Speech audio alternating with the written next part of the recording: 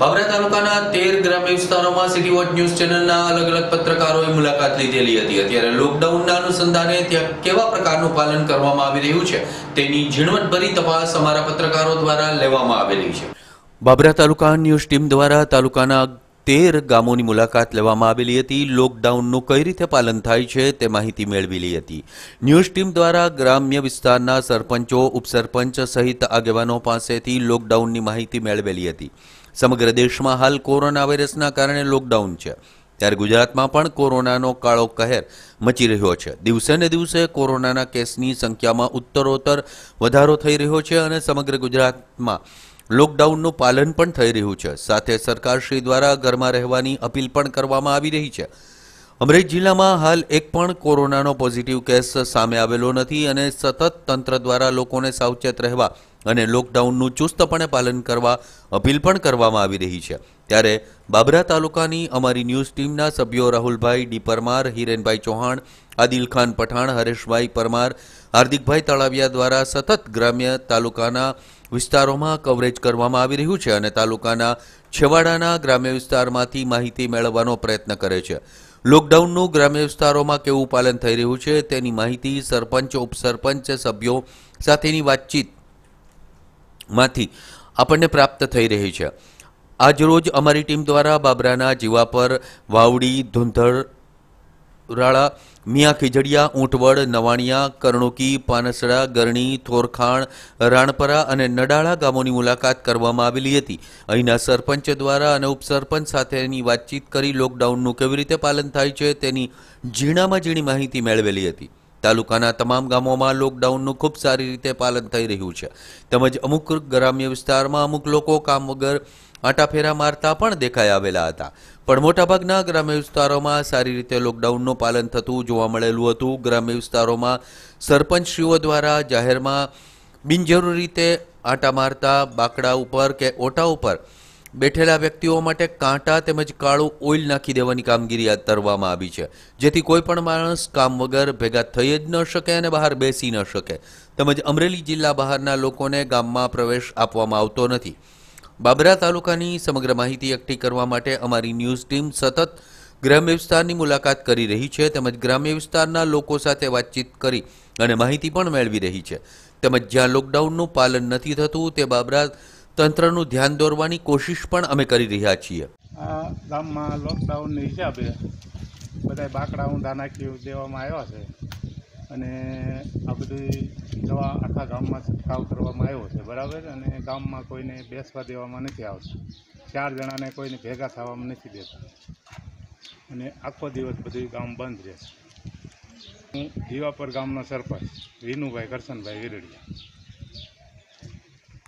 બાબરા તાલુકાના વાવડી ગામના સરપંચ તરીકે રમેશભાઈ માવજીભાઈ રાદડિયા। ગામની અંદર લોકડાઉનને હિસાબે ઘણી જગ્યાએ દવાનો છંટકાવ એટલે કે લગભગ આખા ગામમાં દવાનો છંટકાવ કરી દીધો છે। ત્યાર પછી જાહેર ઉપર થૂકવા ઉપર પ્રતિબંધ છે, ફરજિયાત માસ્ક અથવા રૂમાલ પહેરવાનું ફરજિયાત છે, ન પહેરે તો 500 રૂપિયા પહેલી વાર અને બીજી વાર 1000 રૂપિયા દંડ છે। ત્યાર પછી આરોગ્યના હિસાબે ડૉક્ટર સાહેબ સતત અહીંયા હોય છે। ને લોકડાઉનનું પાલન અમારે અત્યારે પૂરી રીતનું થાય છે। લોકડાઉનનું અમારે પૂરી રીતના પાલન થાય છે। પોલીસ પેટ્રોલિંગમાં 2-3 વાર આવે છે, બહાર ગામનો કોઈ ઘરવા દેતા નથી। બીજા નંબર પર કોઈને જરૂરિયાત કામ હોય તો માસ્ક પહેર્યા વગરનું કોઈને જવાનું થતું નથી, બહાર નીકળવાની સખત મનાય છે। આ રીતનું આયોજન ગ્રામ પંચાયત દ્વારા કરવામાં આવેલું છે। જે કોઈને જરૂરિયાત વસ્તુ હોય તો અમારે ફોન કરીને અમે પુગાડી દેવામાં આવે છે। બને ત્યાં લગાડીને બહાર નીકળવાની સખત મનાઈ કરવામાં આવી છે। મારું ગામ ઊંટવડ, રમેશભાઈ સગનભાઈ કુટ, અત્યારે સરપંચમાં સૌ અને ઊંટવડનું લોકડાઉનનું બધું ખાસ ધ્યાન રાખીએ છીએ।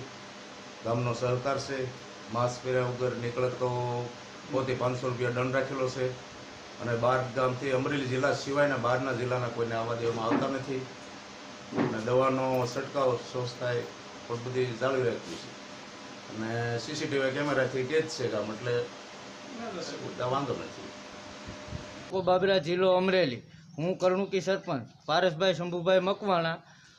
અત્યારે અમારા ગામમાં લોકડાઉનનું પૂરેપૂરું પાલન થઈ રહેલ છે અને કોઈ પણ વ્યક્તિને અમારા ગામની અંદર જાહેર જગ્યામાં થૂકે કે પછી ધૂમ્રપાન કરે તેઓને અમે પહેલી વાર દંડ 500 રૂપિયા અને બીજી વાર દંડ 1000 રૂપિયા રાખેલ છે. જે દંડનું પાલન અત્યારે બધા જે કોઈ વ્યક્તિ ગામના કોઈ જગ્યાએ જાહેર જગ્યા ઉપર થૂકતા નથી, કોઈ જાહેર જગ્યા ઉપર ભેગા થતા નથી. અને બેન મુકેશભાઈ ઠુમર, ગામ પાનસડા, તાલુકો બાબરા, જેઓ ગામ લોકોમાં સરસ એક દવાનો છંટકાવ કર્યો. ત્યારબાદ ફરતા રસ્તાનું કામકાજ, ફરતે બેન્ચો બધું ઊંધું કરવું, રોડ રસ્તા ઉપર કાંટા નાખ્યા, બહાર ગામથી આવતા રસ્તા બંધ કરેલા, અમરેલી જિલ્લા પૂરતા ખુલ્લા રસ્તા. અને ત્યારબાદ કોરોનાની એક ફેર દવા છાંટી. ત્યારબાદ ગામમાં પ્રભાતભાઈ કોઠીવાળે, મારું ગામ ગરણી, અમરીશભાઈ બાબુભાઈ કેસરિયા, હોદ્દો સરપંચ. તમારા ગામમાં શેની સુવિધા અત્યારે ઉપલબ્ધ કરેલી છે? અમે ગામની અંદર અમે દવાનો છંટકાવ કર્યો છે. જ્યારે ક્યાંય નહોતો છંટકાવ થયો ત્યારે અમારા ગામમાં અમે છંટકાવ કરાવ્યો છે. ત્યાર પછી કોઈ બહારના આવે તો આરોગ્યવાળાને અમે ફોન કરીએ અને એનું ચેકઅપ કરે.